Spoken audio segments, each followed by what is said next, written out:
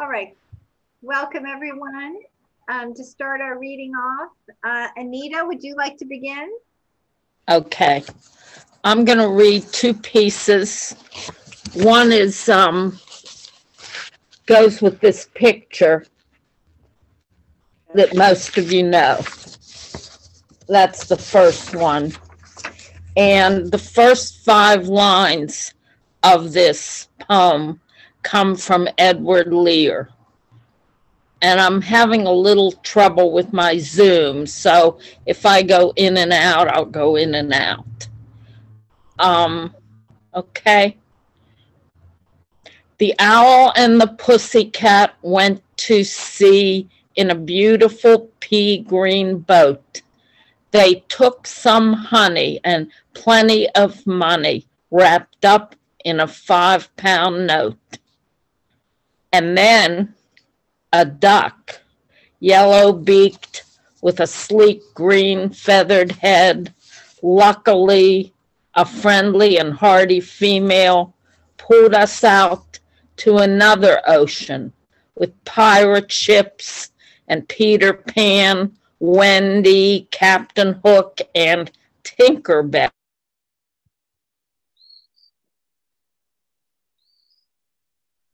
Oh, she's frozen. Oh.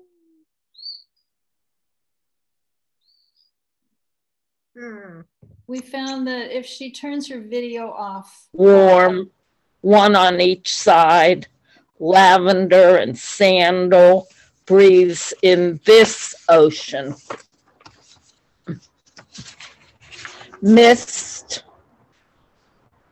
with tears, mist in her one-piece green bathing suit, swimming out, waving to us on the beach where we swing our blue plastic buckets, collecting smooth, flat gray stones along the shore.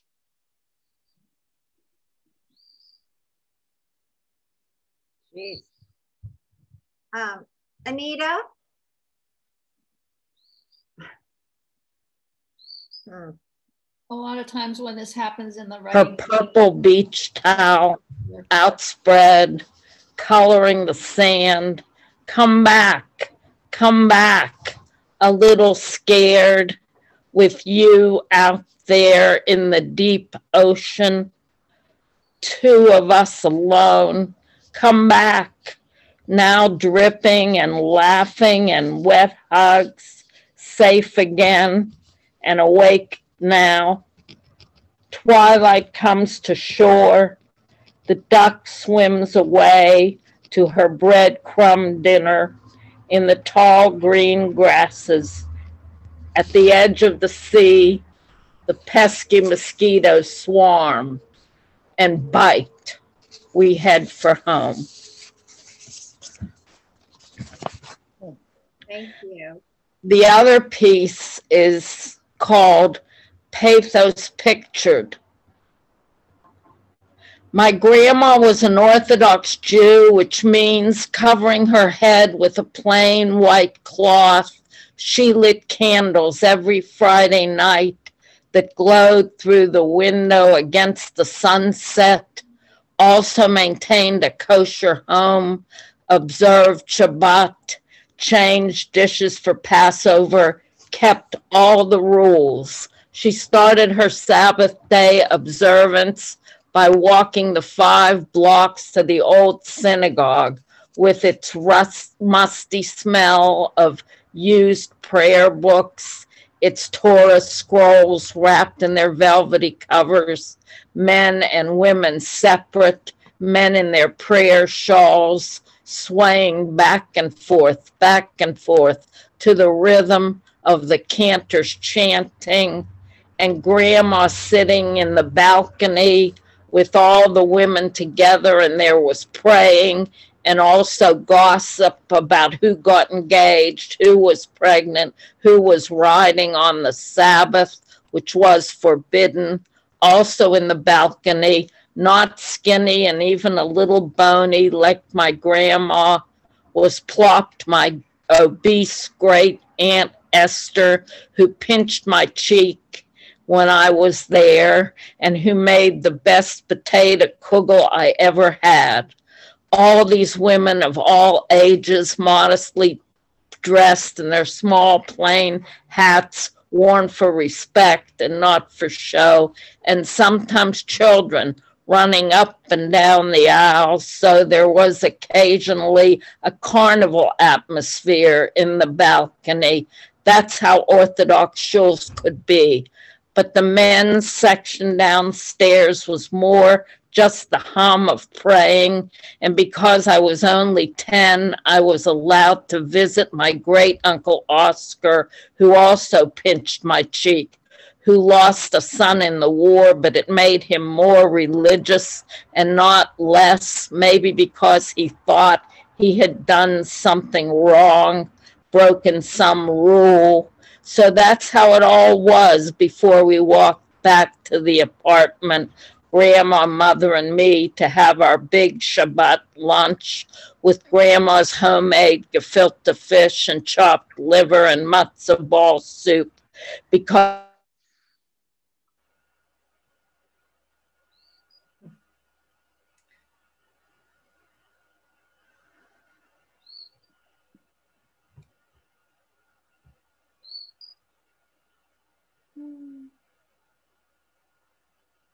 chartreuse, because at that age of 10, I was mad for crayons and coloring books, and also Duncan yo-yos, paper dolls, paddle balls that she brought me to, and let me snuggle my face into the big fur collar of her cloth coat, which was probably fake fur, but felt really soft and comforting. And we played endless games of casino for penny stakes, and Grandma made us keep all the rules, no cheating allowed. But that was when I was older, because when I was really little and had both a mother and father, Grandma babysat and let me stay up to listen to the hit parade on the radio. And I have these weird filmy memories of our voices singing along to I Found My Thrill on Blueberry Hill and being tucked into bed. But then when I was 12, my grandma died suddenly of something called a cerebral hemorrhage, which I learned was a sort of a ball of blood that got stuck in her brain. And my mother called the ambulance, and they all came in their blue uniforms, but it was too late. And I was sent to a neighbor who told me I had to be strong for my mother and not cry, but I didn't want to be strong. I wanted to cry and cry and cry, which I held in because of what the neighbor said. But then when I saw my mother again, who had been so close to my grandma, phoning her several times a day, and I saw how she was crying, I let mine all out, and we cried together, my mother and me, and I felt less alone. But soon after that night, there was the planning of the funeral, which happened quick after the death in Judaism.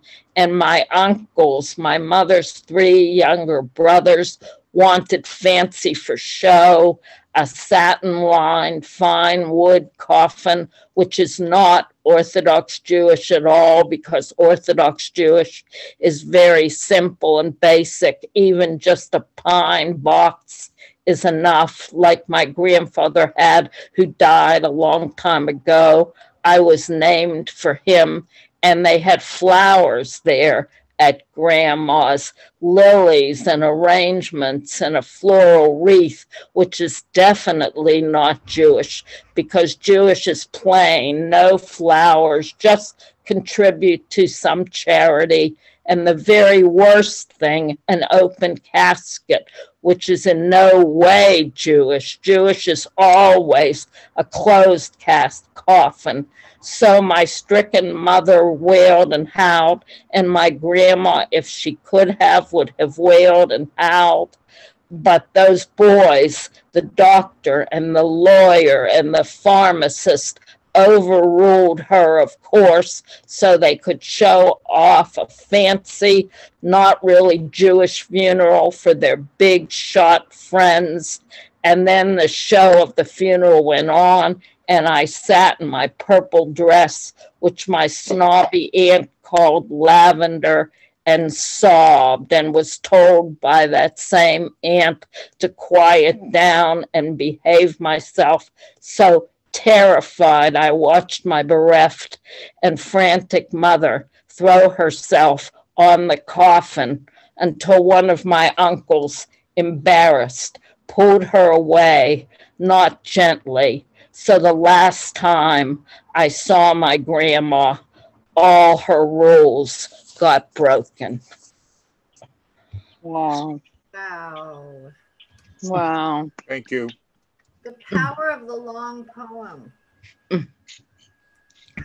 Thank you so much, Anita. Mm-hmm. Brought us a whole world. Wow.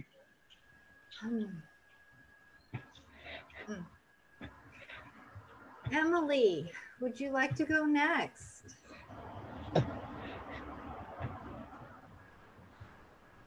Yes, sorry, I was adding to the chat. I just loved that ending, Anita.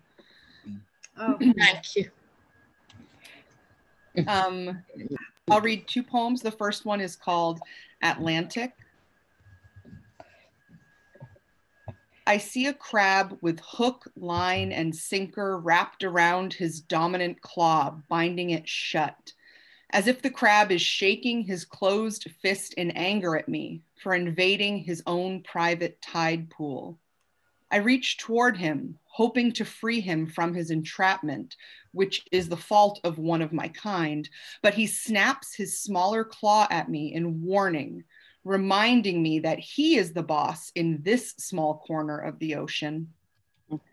We fight with whatever we have left, and we refuse help when it's offered, because sometimes aid looks like an enemy, and we don't recognize healing when it comes to us. Oh God, that makes me cry. That's really great. It makes me cry. Thank you. The next one is called, How Do You Like to Spend Your Free Time? I have no tangible hobby. I tinker with tales, not engines. I weave words, not blankets. I don't golf. I go deep into the greens of metaphor. I know you may be into astrology, baking, ceramics, dance, embroidery, feng shui, gardening, home brewing, ice skating, jigsaw puzzles, knot tying, lock picking, magic, nail art, origami, powerlifting, quilting, rapping, stamp collecting, taxidermy, upcycling, ventriloquism, whittling, yo-yoing, Xbox, or Zumba. But what really blows my skirt up is a notebook, a pen, and the previously unnoticed. what? That's great. I love that. That's just great. That was great. Thank you. Green of metaphor. I did an interview recently where they asked, you know, like, and how do you like to spend your free time? And I'm always like, Amazing. Oh. Walking between the worlds, thank you. Yeah, exactly. Who else, folks? Come on up to the plate. Okay, I'll I'll read. come. I think Bruce? Okay. Moods of Cat and her Seas. Cat Island caps Marblehead's harbor. Always prudent waters and quiet or squall. A day after a nor'easter, Chuck, high school kid, took his Novi, open 20-foot lobster boat, out of the harbor and seaward of the island, planning to circle the island and then return home.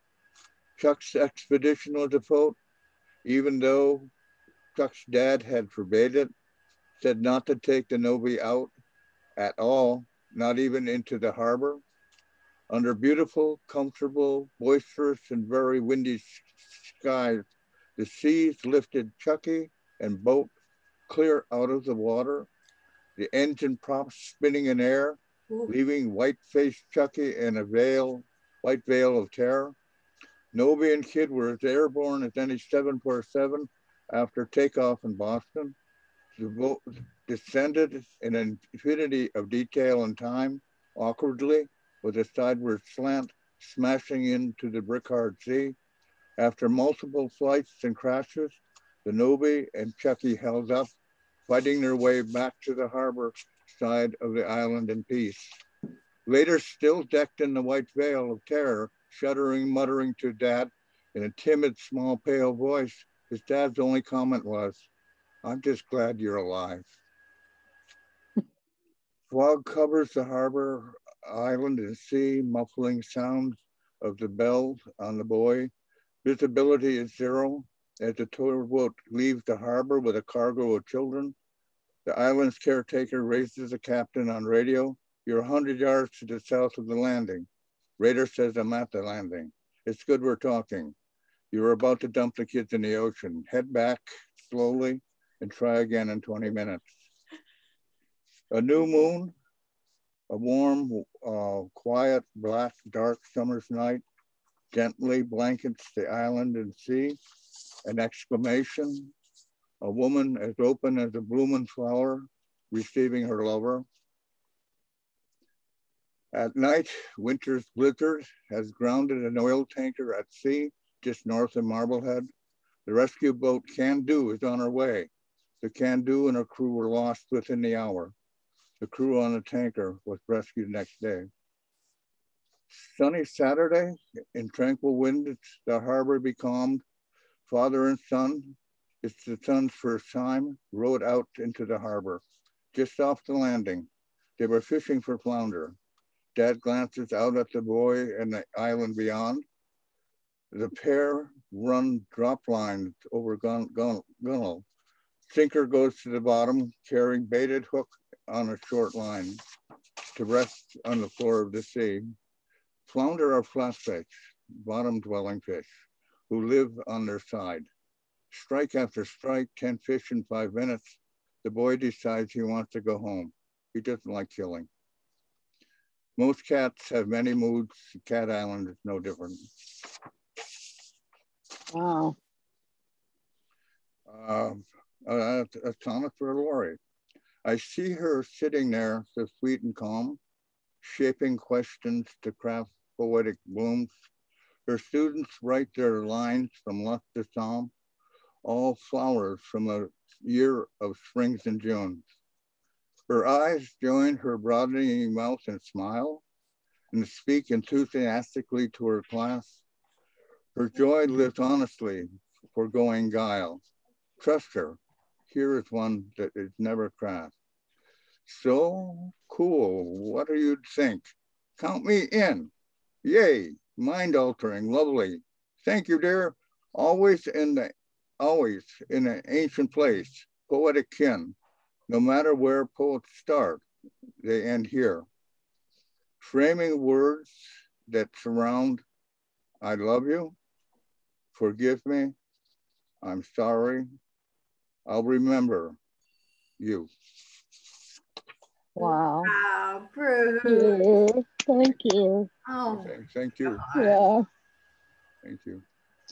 you know what I hear in your voices is that you are trusting yourselves so much. These long poems, you're trusting the journey of the poem. It's really something. Wow. Wow. You, Thank you, Lori. oh, You're a magical teacher. oh, bless You you. are. Yes, she is. Bless you, bless you. My head's getting too big. Who would like to read next? I'll go. Wonderful. Hi, Bill. Hi, Bill. Right. Hi, gang. So my first poem is entitled simply "The Mouse." He lay near the tree, color of an aspen leaf, tooth like him who will no longer chew. The search for seeds for beetles dry as dirt is over, and the long tunnels under the snow, well, that is also past.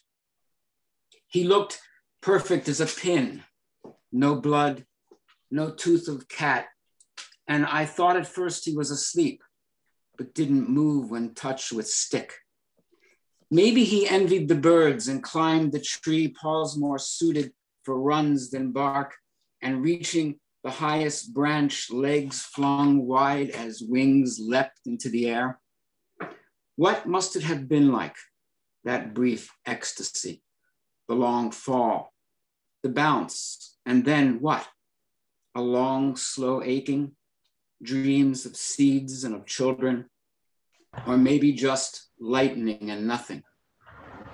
The ants will find him soon, or the carrion beetles drag him to their pile, gifted for their children. Or maybe the crows with eyes shiny as starlight will find him first, and tearing him into tiny pieces to fit their slackened throats will show him, finally, what it means to fly. Yeah. Oh my gosh. God. Yeah, really. Oh my gosh. Look at that line. What must it have been like? You know, to ask that empathetic question to whatever you experience in life of another life form, you know, what an entry. Oh, Well, thank you. God.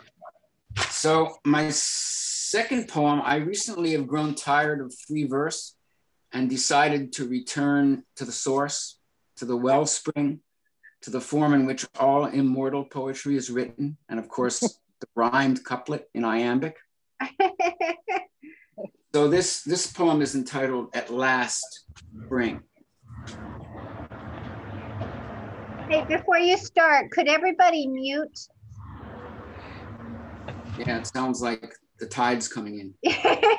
Maybe it is where Bruce is. Yeah, everybody can mute real quick. Okay? Okay. Sounds good. At last, spring. I count them 1, 2, 3, and 4. Before I stop, there's 5, 6 more.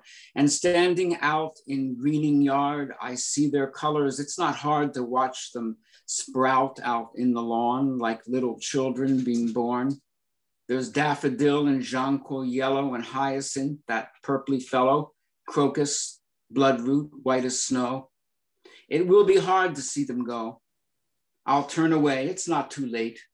It's been so long I've had to wait to fill my life with vernal hue, but now there's nothing more to do than wait the coming of the ice, the falling leaves, the winter wind that will suffice to drive me through the warming door, to take the woolens from the store and put them on before the chill and sit before the fire that doubtless will put me into dreamy sleep.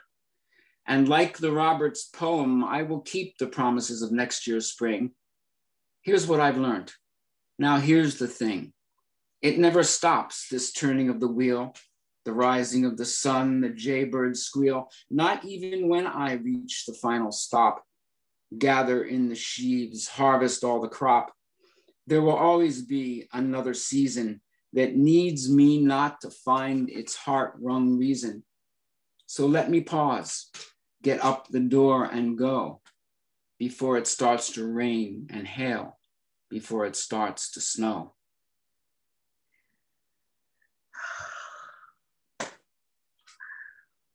Oh my God. So that might be an invitation to all of us to explore that iambic pentameter in couplet form.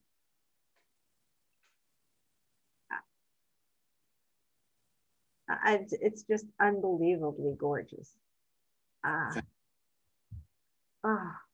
it does feel like the root, doesn't it? It does feel like a home, that kind of the rhythm, the flow, the music.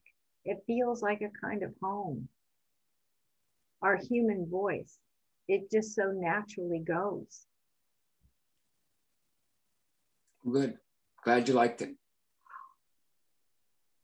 You did such a nice job. I know it was your own work, but you did such a nice job reading it and us hearing the rhyme, but not like da-da, da-da, da-da, which I struggle when I read out loud to students. I just thought it flowed so beautifully, Bill. Thank you. Man. I agree. That was just beautiful. Like a song. Yeah. Makes me want to dance. Who would like to read next?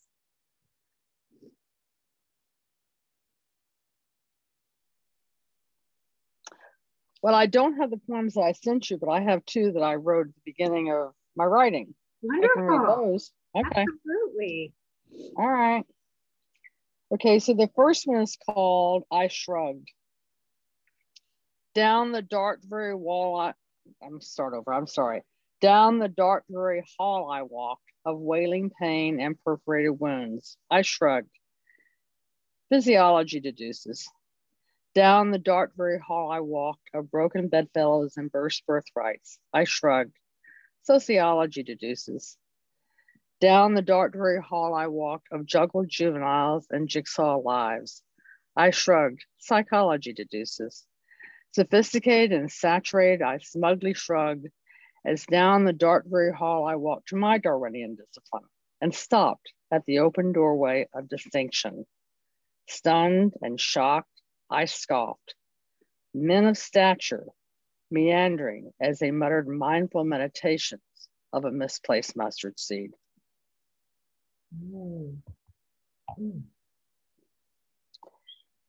And that was the first one. This is the second one. This was, I'm gonna do something that Mary Oliver always told us not to do. She said, you can never explain a poem before you read it. Well, I'm sorry. This is written to a girl that mentored me in nursing school. I, like Laurie, am a nurse, or was a nurse. I keep hitting the wrong one. Okay. She told me once that each of us brings a gift of our own to nursing. This is hers to Angela. Oblating honor bound, a loving hand forgiving forgery, and a gentle heart accepting arrogance. She offers a path that souls may journey from darkened depths to evergreen Easters. Surrendering self, steadfast and silent, as rain nurtures rivers that it may foster their faster growth. She dams no rivulet that wisdom may flow to feed sap springs of minds. Wistfully wishing a heritage for man, not survival and fretful fulfillment, not existence and hollow happiness, but life in charity and character. Her bequest returns the world to worth. Such striking lines in there. She dams no rivulet. She was a remarkable person.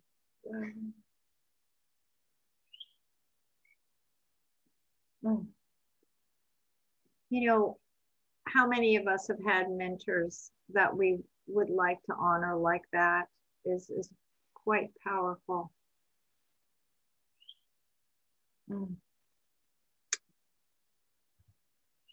Thank you. Beautiful. Thank you. She is still.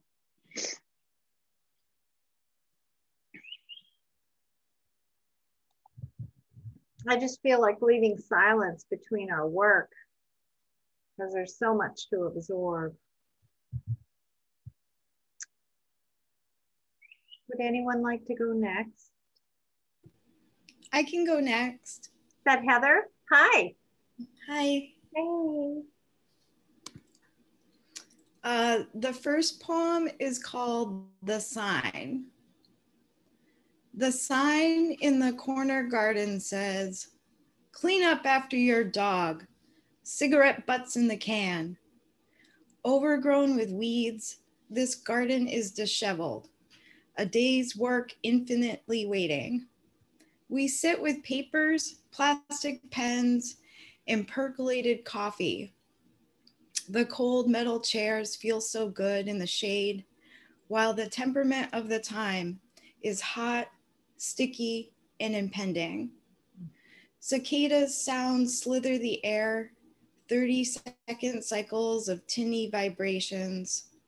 The sound starts first at a mumble, then quickly turns to a loud, thunderous wave. When it stops, it leaves the air empty. We take sips of our coffee, turn the pages in our books, and listen for the sound and for the no sound. Our thoughts ready to put to paper. Pens in hand, notebooks in laps. The first prompt begins. The sign in the corner garden says,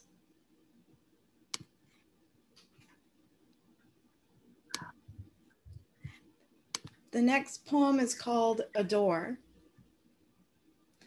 I stand on the edge where the yard meets the street. Truck tires spin on slick gravel near my feet. The dust settles, the taillights fade, and in a whisper, you are gone.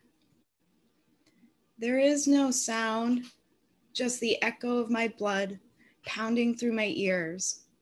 I am frozen and assaulted by the pain that rips through my stomach, tears up my heart, and causes the tiny fine lines all over my face to tremble uncontrollably. Teardrops trickle down. I gasp for air and begin to hear. Cars roll by in the twinkle of wind chimes.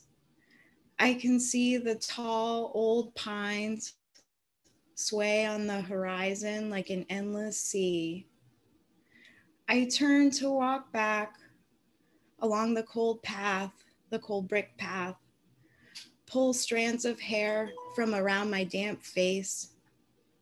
My feet are heavy on rotten porch steps, and I stumble past potted plants, permeating with dead leaves. I grip the railing and reach the top. I turn to look one more time up the street.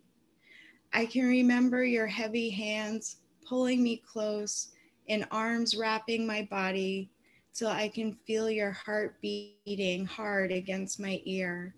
I close my eyes, tilt my head up, breathe in slowly, and as I exhale, I can hear your soft, warm whisper say, I adore you.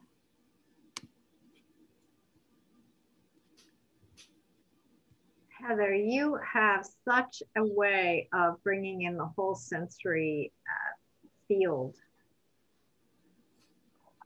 I have to ask you, Heather, is that something that happened to you? It's about heartbreak. Yeah. Yeah, it is about heartbreak. Doesn't answer my question, but yeah. I mean, it was so real. I thought, how could she write that if she hasn't lived it? I mean, it's just. Yeah, you gave us a feeling that, you know how when things are really hyper real, when you're experiencing a trauma or something, you have this hyper real state. You brought that. Right. You really did. I mean, that was amazing and very sad. Thank you. But so beautiful, you know, in that hyper real. Every description was just gorgeous. It's like when something like a tragedy hits you, which I've recently been through. You remember every single moment. Yeah. Like that, just like what you described. You remember it. It's amazing. Thank you. Thank you, Heather. You're welcome.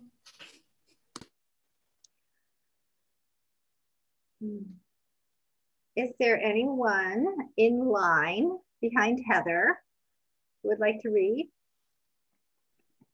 I have one I can read. Wonderful.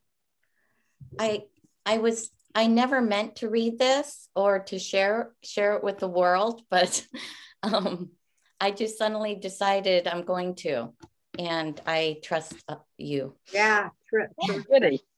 So I'm challenging myself here. Okay. I wrote this very early on in our class. Doubt creeps in like black ants on a kitchen counter, appearing inexplicably from behind the lone avocado, like an outstretched hand waving before my eyes, me, pick me, grabbing my attention, pulling me into a game I don't wish to play. I sit paralyzed, my fingers hovering over words meant to be something, meant to be shaped into verse, into succinct tellings of what I see and hear and feel. The flapping laundry distracts me.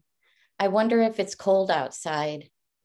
I wonder if the arms of that evergreen are waving furiously at a barking dog, or if they're meant to turn my eyes from this keyboard. Look at me, look at me. I'm lost in distractions, the sound of the furnace jump-starting, the lone junco on the bird feeder, the thought of what's for dinner. The sun is setting, I should go for a walk. I should wash my car.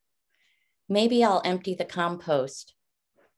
Every thought obliterating my conviction to knit words into verse, compose meaning from broken runes, frame significance in a gilded border, a self-portrait displayed with all the others. Oh my God. I love it. Oh, Yeah. I'm glad you read that. That was, You know, that's part of the poet's journey, right? It is as being with doubt, being with those distractions. You just nailed that feeling, that experience. And the truth of it. Yeah, and the truth of the experience. Every time you try to sit down in silence, something jumps up out of nowhere. I never saw that cobweb before. Wait, maybe I need to go get that cobweb.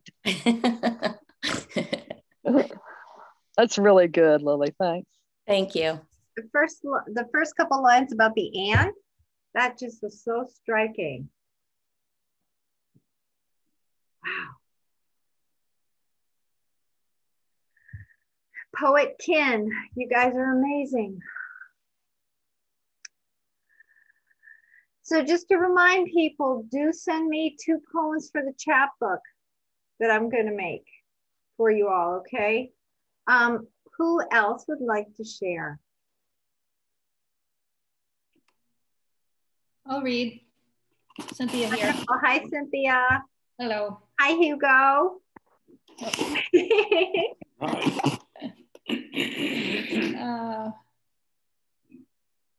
Let's see. I still haven't decided what I want to read. Anyway, okay. This is titled Inheritance. Her basement held nothing but the heaviness of fuel oil and rust, the ancient incense of a man's work at a lathe. The cloying damp feeds on thin metal cans that leak camphor vapor and peels the paper labels on jars of dark juice dated in a delicate script 2 generations ago. Fetid and once forbidden, hollow and vacant, 3 steps down, the tunnel leads underground to the imagination of a child. Her house held nothing but the heaviness of a hoarder's burden, the dusty incense of a woman's solitary life.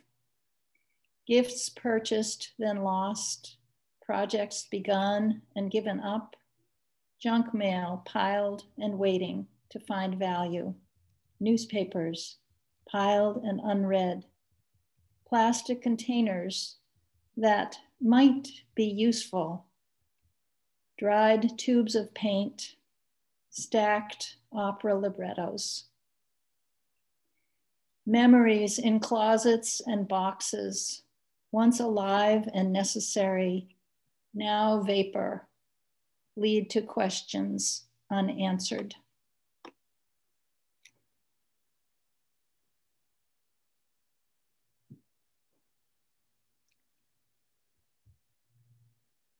Just look what you did with that.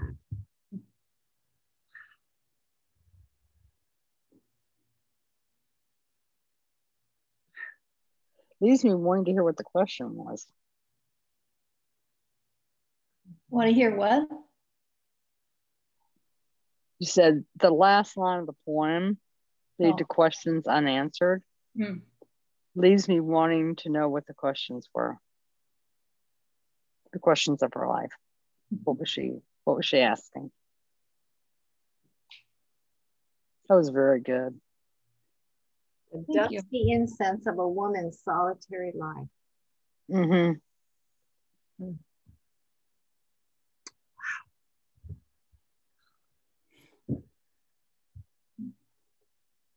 Thank you. And this one, this is what my longing looks like today. To leave behind the gravity-bound life of weight and impact, to be embraced so tenderly by the warm water. Gentle surges rock me, sun warms my back, nearly effortless motion. A speckled ray descends, flutters sand over itself until it disappears. Hundreds of silver blue flashes school past, separate to go around my hand, then regroup. A chin-jutting barracuda slips past on its own mission. A reclusive octopus, invisible in its camouflage, gives itself away when it shifts an arm. Purple, red, and tan fans sway languidly while brilliant blue tangs dart in and out. Turtle glides down to feast on seagrass fringes. Oh, to return to life in the sea, to swim, roll, dive freely, to flick my tail, hitch a ride on a passing whale, or let my body rest, just rest in the gentle arms of Silesia.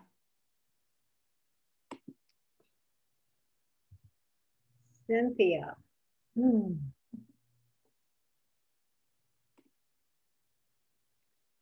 So I imagine you all heard that prompt in that poem. This is what my longing looks like today.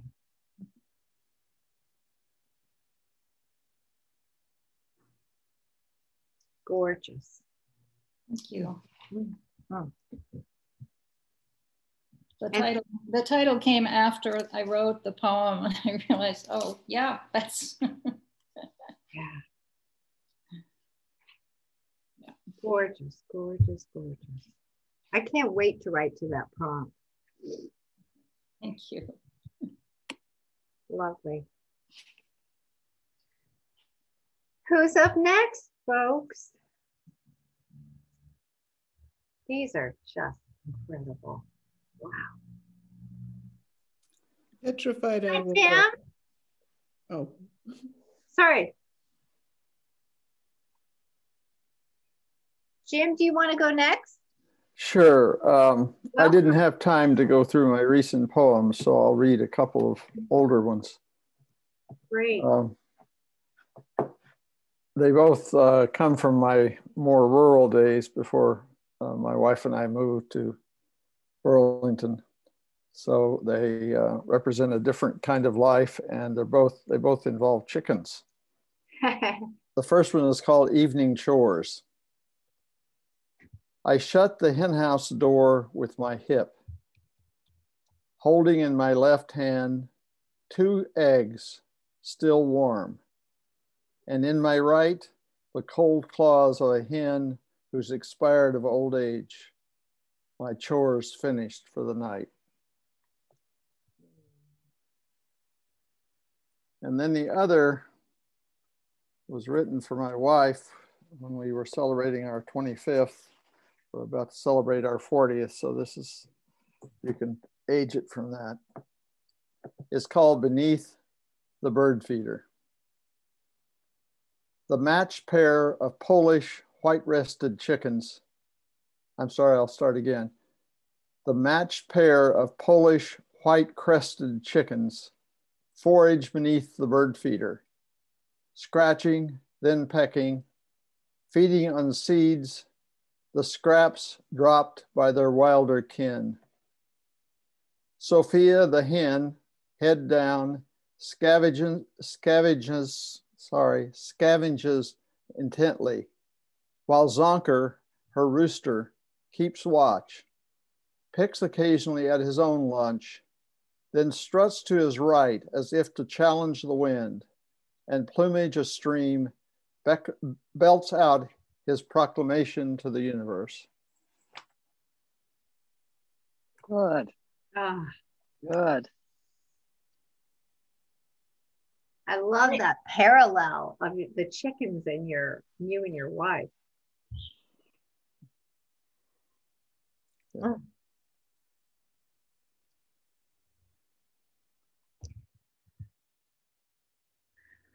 Terrific. It's so nice to have poems from that other life, you know? Who is up next? Thank you, Jim. I'll go. Great, Ellen. Hi. Petrified. You're inside now. I'm inside. Yeah, well, there are two little girls next door and it was getting loud. Uh-huh. Unfortunately, because it was beautiful sitting out there. Yeah. This one's called Waiting It Out. Excuse me. These were not written in the class, but during this time period, which you said was okay. Of course. Waiting it out implies the future and holds the faith. What do you do when waiting it out? Pace and sigh, or begin the new way before it arrives. Forgo plans, open to the next way, completely unsure, with all unsaid is obedience, and why not? And the other one is rapid and slow. New beginnings arrive slowly, rearranging what you've known with a new, unknown becoming now known, unfelt, now felt. Rapidly seeing into yourself, rapidly door after door swings open effortlessly once you are willing to not will. Slow to acknowledge you're not who you were. You're not who you are. Slowly experiencing fully who you are. New eyes see into the heart of the matter. Seeing into the heart, slowly seeing out through the heart. Breathing through the heart, the breath of true compassion where there is nothing to fix or comment upon. Just seeing and feeling. Breathing, seeing, feeling, heart breakthrough. That was wonderful. Astounding. Thank you. Oh, what was that called, Ellen? Oh, I just closed them. New beginning. Rapid and slow is one of them. Rapid and slow. Wait. Will you be sure and send that second one you wrote? Sure. Seeing into the heart. Seeing into the heart. I would love to see that. No, wait, that was rapid and slow. I don't know. Oh, now and then? Wait, I don't have my glasses. I'm so bad at using computers, it's not worth waiting for. Well, just send them. Okay. Chat book. You know, when you get your chat book, there'll be plenty of lines to write to from your poems here. I mean, there's just so much to drink in and to write from. You know, wow.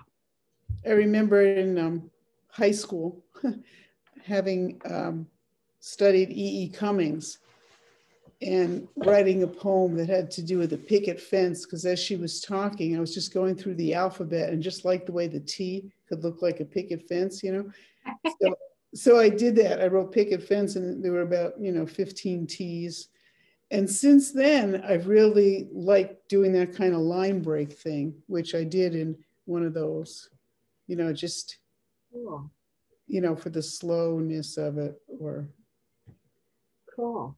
it's a fun thing to play with, line breaks and playing with your letters and spelling. And so. Thank you so much. Thank you, thank you, thank you. The gift you all give to all of us by your reading is at any time you feel nervous, just you're giving us such a gift. Who else would like to share? And I hope you get back to your poetry soon. I mean, your pottery soon. I'll go. Hi there. Hi. Hi. I just want to say that I've been pretty stuck lately, and I want to be with you guys this way. And so I just kind of scratched a couple of things out this morning, and yay, that's it. Okay. I love it. Way to go. Yeah, neither of them have names. I muster my heart to walk up the steep hill. Darkness threatening, scary faces appear in the dark. I keep walking through the threat. Light touches push me forward. A man beckons me, big smile, wild long hair. He points up past him. He says, "There's a bike." He says, "It's yours." Time to leave this place. I jump on and ride. A word behind me, and I know he is there riding too. Away, away we go, where things can be. Okay, here's the second one. The UPS guy always wears shorts all winter long. He loves the dogs who run into his truck. He sits on the step and pets them, gives them the biscuit they wait for. They kiss him. He stops even though the clock is ticking. He gives himself what he needs, this moment, simple. I stand there watching. All my fears leave. He tells me this is his favorite thing of his day.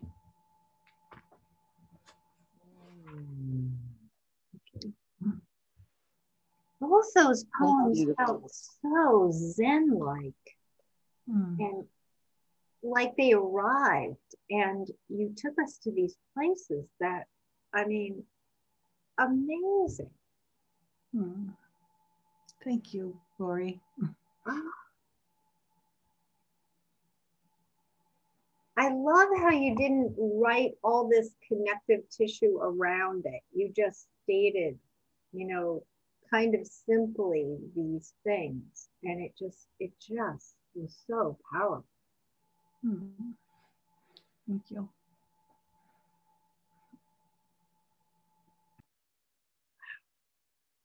These are all so different, so different.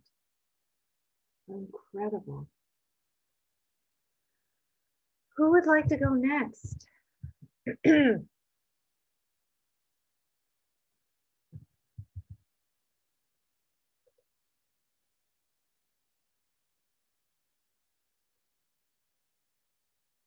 Do I have anyone to go next? Joe? I think. I'm just looking at the participants here. We got Joe, would you like to read?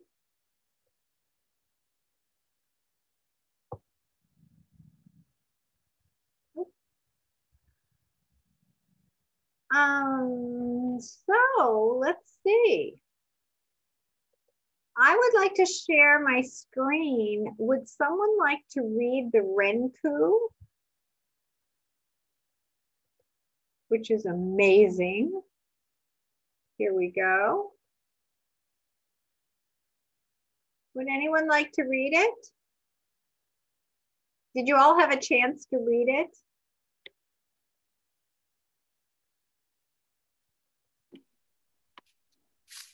I'll read it. Okay.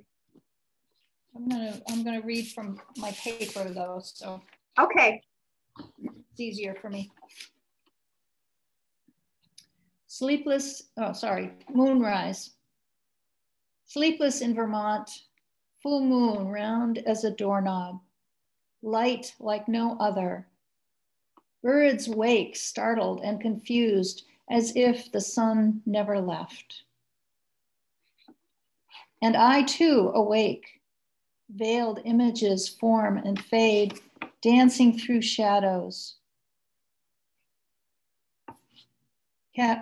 Dancing through shadows cast by dream clouds, reminders of the last winter birthed spring. Sorry, I'm not getting the rhythm of that one, sorry.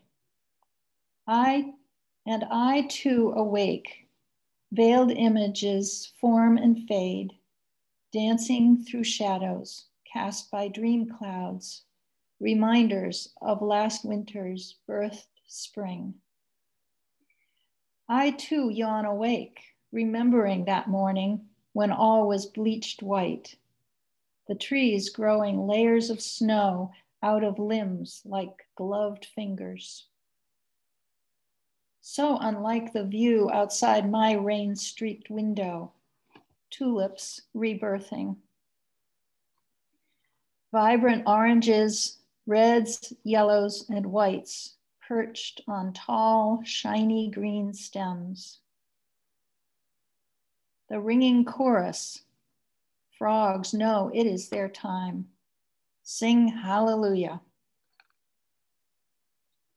Baby leaflets tenderly open the page to a new story.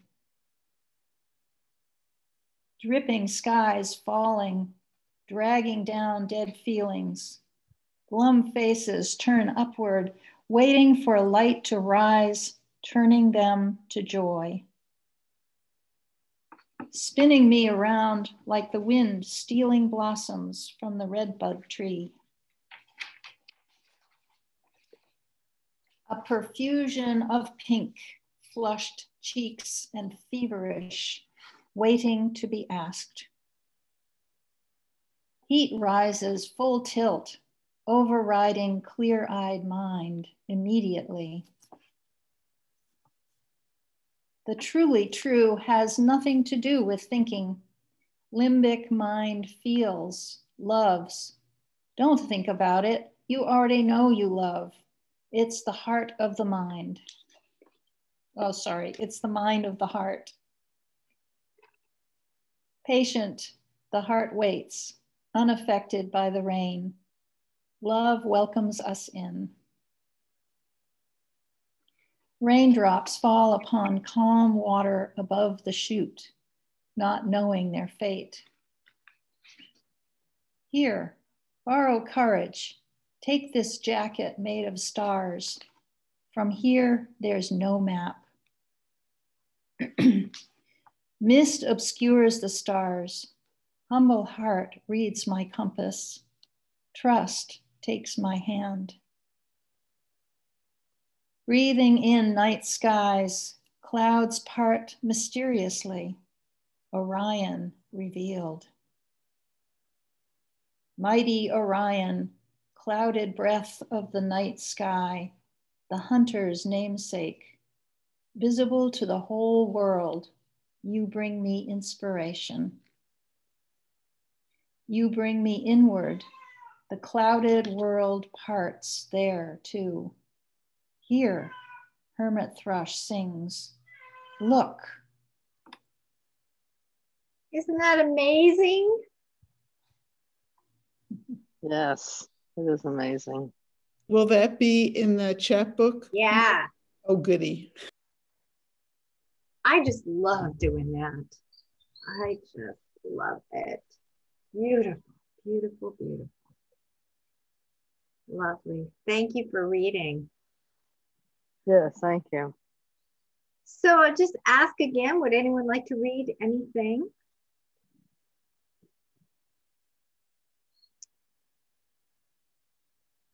I suppose I will stop the recording at this point. Thank you all. And